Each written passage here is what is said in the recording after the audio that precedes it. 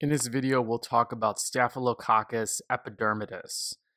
Brief overview of the defining characteristics tells us that Staph epidermidis is gram-positive, catalase positive, coagulase negative, and urease positive. And if you're going in order, you should have watched the Staph aureus video first. And what I'll point out again here, which I made pretty clear in that video, is that on exams, the test writer is going to ask you to differentiate Staph aureus from Staph epidermidis because both of these, aureus and epidermidis, are cocci. So they're going to appear spherical, round, they're going to cluster together.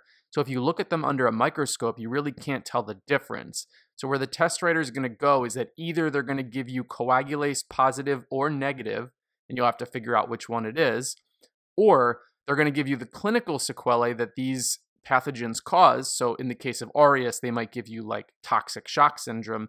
And in the case of epidermidis, they might, as you'll see later in this video, talk about some type of catheter-associated infection. But remember from the Staph aureus video that positive aura for aureus, so all of the things that could be positive or negative for Staph aureus are therefore positive. So if you see coagulase negative, you gotta think Staph epidermidis. Now, some other things I want to point out about Staph epidermidis, it's part of the normal skin flora, and that point is really important as you sort of conceptualize what kind of infections this pathogen causes. And the other two bits of information that you need to memorize is one, Staph epidermidis is novobiocin sensitive, and two, Staph epidermidis does not ferment mannitol. And I don't need you to understand on a detailed level what these mean or what they entail. Don't worry about all that. That's just garbage. But just memorize it because these 2 points, in addition to the coagulase negative bit and urease positive bit, are another way for you to differentiate Staph epidermidis from other type of staph, like Staph aureus. So as I said, Staph epidermidis stands for Staphylococcus. So just like Staph aureus, Staph epidermidis is a Staphylococcus, or it has cocci, which are these spherical, round-shaped pathogens. So if the test writer is going to be a real jerk and give you an image on your exam, and you see something like this, for the most part, you can't really tell if this is Staph epidermidis or Staph aureus. Perhaps a seasoned pathologist or histologist would be able to tell you immediately, but you being a student, you're not going to be able to tell. So what does that mean for you for the purposes of exams? Practically speaking, where the test writer is going to go is they're either going to give you the coagulase positive versus negative bit, which you have my mnemonic from the Staph aureus video to help you sort that out. They'll talk about the different types of clinical syndromes that you'll see, and you already watched my Staph aureus video, so you should be familiar with what that causes, and later in this video, you'll be familiar with the clinical syndromes that Staph epidermidis causes, and we'll get to that in just a bit. Or they'll give you something that requires you to know that Staph epidermidis is either part of the normal skin flora, or is novobiocin sensitive, or does not ferment mannitol. And that is to say that I need to give you an awesome, sexy mnemonic for you to memorize these 3 points, because everything else you'll be able to figure out because you've already watched my Staph aureus video, and you're going to understand the clinical differences between epidermidis and aureus. So when I think about Staph epidermidis, obviously the thing that comes to mind is the epidermis. And I told you that understanding that Staph epidermidis is part of the normal skin flora makes a lot of sense in the context of what type of clinical problems Staph epidermidis causes. So when you think about Staph epidermidis, think about Staph epidermis. And specifically what I want you to think about is the skin on somebody's hands and fingers. And the reason I want you to think of that is because Staph epidermidis is part of our normal skin flora. It's on our hands, it's on our fingers right now as you sit at your computer and as I hold this microphone and tell you everything that you need to know about this pathogen. So Staph epidermidis, I want you to start thinking about it as Staph epidermis, and specifically the epidermis on our hands and fingers. And when I think about hands and fingers, my first mnemonic comes from my good friend, Dikembe Mutombo. He's not actually my good friend. I don't know him. But he was a famous basketball player and was in a bunch of commercials where he would wag his finger and would go, no, no, no, not today. And so when I think about this mnemonic, the no, no, no part reminds me that Staph epidermidis is part of the normal skin flora. It's no biotin sensitive, and it does no ferment mannitol. And those three no's, because he's wagging his finger and his finger has the epidermis on it, you want to associate Staph epidermidis with epidermis with hands and fingers for two reasons. First, this mnemonic, and second, later in the video, this will make a lot more sense. So when you think about Staph epidermidis, I'm going to summarize one more time if you haven't heard it enough already. Think Staph epidermis. Think epidermis on your finger. Think of Dikembe Mutombo from this famous commercial, waving his finger in the air going, no, no, no, not today. And the no, no, no stands for normal skin flora, novobiotin sensitive, and not ferment mannitol.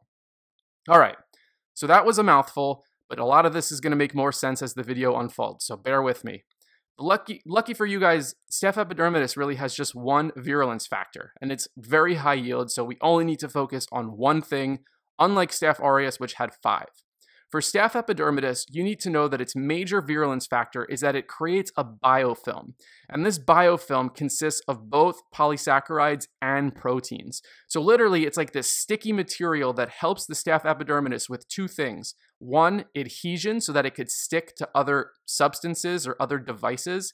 And 2, shielding. Once the biofilm is created, not only does it help with adhesion to different materials, but it also helps to physically shield off the epidermidis to prevent things from being able to kill it and get it out of the body or off of whatever device it adheres to. So classically, Staph epidermidis is associated with device-associated infections. Because it's part of the normal skin flora and it exists on the epidermis of our hands and fingers, which is why I want you to memorize epidermidis equals hands and fingers.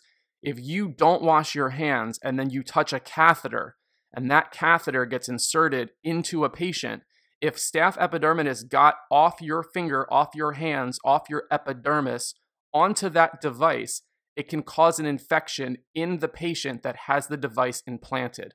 So while there are other pathogens that this series of videos will talk about that can certainly cause device-associated infections, if you see it on your exam, you need to consider Staph epidermidis.